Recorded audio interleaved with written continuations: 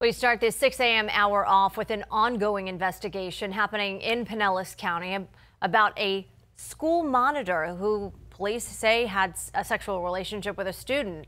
And right now they are looking for any other victims. Pinellas Park police arrested Demetrious Jones for having sex with a 15-year-old student. Officers say he's a monitor at Richard O. Jacobson Technical High School in Seminole.